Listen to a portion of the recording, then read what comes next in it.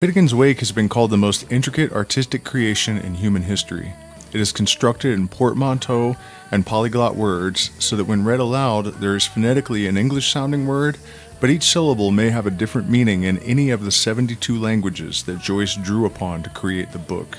Each syllable of a word may have different meanings in different languages, so say san means without in Latin, but has a totally different meaning in Quechua.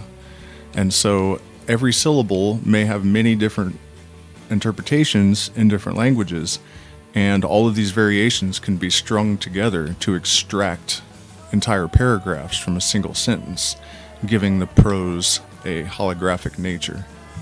To add to this language of concressed symbolism, the book is littered with historical, kabbalistic, masonic, and other references that add layers of meaning to the work. Double meanings abound. Even the title Finnegan is a reference to the plight of the main character, Finnegan, who has either awoken from the dead, or a nap, or a drunken stupor, or has been reincarnated, or may even be symbolic of the changing of the gods of the new aeon.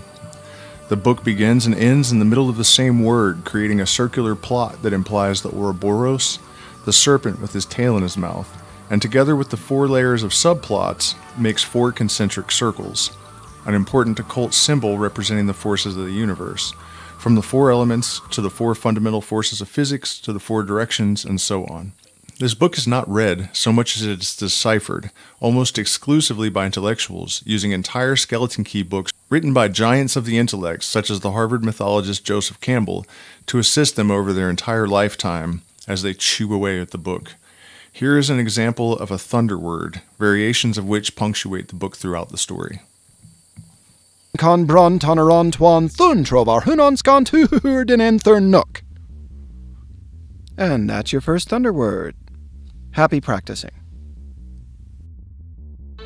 The peculiarities of Joyce's style result from his attempts to convey this vision by creating holographic prose.